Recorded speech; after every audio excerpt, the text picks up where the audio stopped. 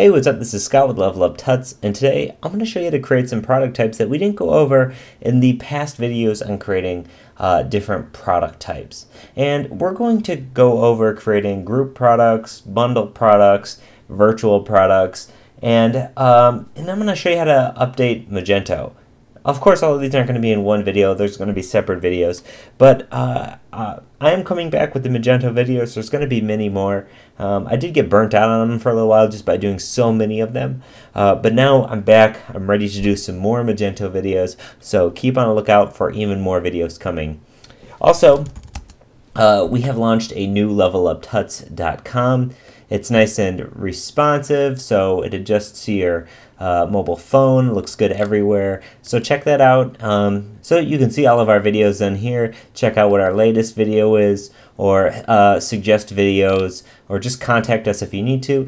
Keep in mind, the site is launching in sort of like a beta situation, so there's things like these images are missing, and I just needed to get a new site up. The current one wasn't doing it for me. We now actually finally have working breadcrumbs, which is apparently a big deal. So check it out. Check out the new leveluptuts.com and let us know what you think. Okay, so let's get into this Magento. And the first thing we're going to do in this video is we're going to create a grouped product. And so what is group product? Well, in your demo store, if you have the demo content, or even if you don't, you may have seen products that say like starting at. This says starting at $15. If we click it, you can see there's this box here where instead of being a drop down and we only get to pick a specific type, like a size or something like that, this gives our customers the option of buying multiple different products all in one go. We add these to our cart, and then you'll be able to see it's now added 6 different hats to our cart. Cool.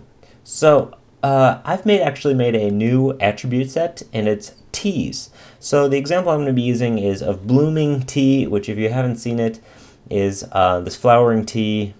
This is bloomingtea.com, and basically it's these little tea blooms, these little balls of tea that bloom into flowers. So I have an image here, and I'm going to create a product, and the product is going to have 3 different sizes, and each size is going to contain a certain amount of blooms, which are these tea balls. So we can say, let's go to manage products, and then we're going to add a product, and we want it to be the attribute set of tea. I know this doesn't really fit the theme of our store, but it works. So we're going to say grouped product is the one we want, and we're going to click continue. So this is just going to be box of blooms, and it doesn't have a SKU like anything, so we can just give it a fake SKU.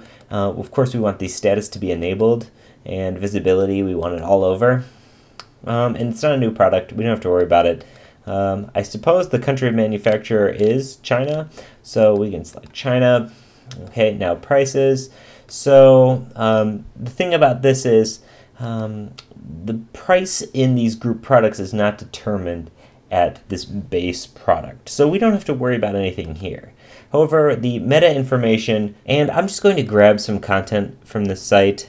Now keep in mind, I know the owners of this site, and they are okay with me using this information for this video. Now we're going to go to images, and let's upload an image. I have an image of the tea here. And we're going to go and upload this. Yeah, so don't rip off images and content from someone else's site if you don't have their approval first. So now we're going to put in the description again. Okay, and this is just like normally filling out a normal product. Keep in mind this description is what's going to be on the actual product page. So this is the stuff you want it to have. The grouped product, that information is not going to show up on the page, each individual products. It's just this overall grouped products information. So the description, the images, the design, that sort of stuff. So we don't need to change the design. We don't need to add any gift options. Inventory, of course, we want to select in stock because, you know, we have this product and it's going to be in our main store. And for our categories, well, it doesn't really fit in any of these categories. And I don't really feel like creating a new category at the moment. So I'm actually just going to throw this into hats and apparel. I know that sounds weird, but forgive me for this. It's not a real store. And now we don't have any related products, upsells, or cross-sells. And we actually don't have any associated products yet. So let's click Save and Continue. So now if we come down here to associated products, it says there is none. Well, what do we do here? Well, in a configurable product, you can create individual products from this associated products screen. However, for the group product, you're not going to be able to do that. So what we need to do is now go to Manage Products, add a new product, and create our T's. So we're going to have them be a simple product, and it's going to be T, of course, and we can have this say 10 blooms. And of course the SKU should be something that makes sense here. And it's going to be enabled. It's going to be taxable goods, I suppose. And then we want it to be visible in the catalog and search. I mean, you could have this be visible all over the store, or you could have it be not visible individually.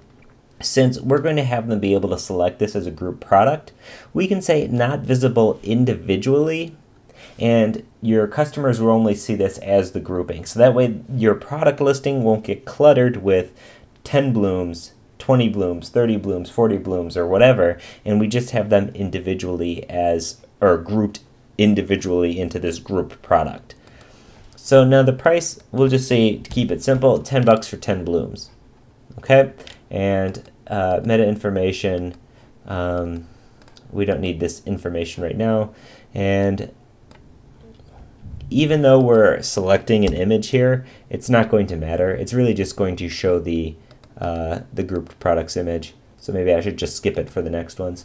Description, I'm just going to throw this in here. But of course, it's going to show the grouped products description like I mentioned before. Now we want to select this to be in stock, and we do not want to manage stock on this. So we're in stock, whatever, we're good. So let's go to websites. It's on the main store. Categories. We can say it's in these categories, but since this isn't showing up individually, we don't have to put it in anything. So let's not worry about that. And there's no custom options. So let's click Save. And now, here's where I'm going to save a little bit of time here. I'm going to go ahead and find all of my products here. And I'm going to click on this one. And notice how there's this duplicate button right here. You can just duplicate this product. And what it's going to do is it's going to fill in a lot of these fields like the name for you. But the ones that you know it's going to change, like the SKU, it's not going to fill in. So everything is good here. We can change this to $20. Okay, and all this stuff is good. Let's also go to inventory really quick. Notice how this one also says it's out of stock. We're going to select this to in stock, but then we also wanted to say manage stock no. I actually don't know. There's some weird stuff with managing stock here, so I always make sure I check that to yes before I say manage stock no. I don't know if that's overly cautious or something, but now click Save. And now I'm going to do this once more, and we're going to create 30 blooms. Duplicate here, and then we're going to be ready to finish off our grouped product. You'd think the weight would go up a little bit, so I can add that. Prices will be $30. Not much of a savings break on this. And then we're going to want to not manage stock again. No. Save it. Cool. We forgot the SKU, or I forgot the SKU, and now we have our 3 blooms. They're all simple products, and we have our group product that's a box of blooms. So now we can click into this box of blooms. We can click associated products, and in here we can type the name blooms or just whatever our products are, and then hit enter. And what it's going to do is it's going to search for them. The reason it didn't find anything is because this is checked to yes, and this means is it already associated with this product. Since we have nothing associated, it's not going to find anything. Instead, I'm going to select any which is going to look for any product on our site that has the word blooms in it. I'm going to check these 3 boxes, and now let's click Save. Great. So let's come to the front end of our site, and if you remember, we put these under hats. We scroll down, you'll see our box of blooms here, and now it says starting at $10. So it doesn't just say $10 because there's more than one product associated. I click this, and we now have this, and it looks like it just has these 10 blooms. So what's going on here? Well, if I had to guess, I would say it was a problem with the duplication process. And if you had a quick eye, you might have seen that these 2 additional duplications were not selected to be enabled. So if we click these back and we change their status to be enabled, save, and then enabled, saved. Great. Now if we check our page, we have our official grouped product working. And if you'll notice, they have these quantities in here. You can actually set default quantities. If you come into your group product and go down to associated products, over here you can say this is one. They automatically all have 1, so you can force your customers to automatically have 1 of each, which might be a dark pattern or something you don't want to do. So we can just say 1 for the smallest one. And also, if you wanted this one to be on the top and it wasn't for some reason, you could give them weights. So 1 would be lower, and then 2 would be even lower. Even though they're in the correct order right now, this of course would guarantee that. So now if we save, refresh, now 10 blooms is always going to be at the top, and it automatically has a quantity of 1. Notice how we can add here, add to cart, and just like we saw before, it's adding the 10 blooms and the 30 blooms individually as separate products, not as one product. So that's the difference between configurable products and grouped products. Because a configurable product is a product itself, where a group product is letting you buy more than one single product at a time.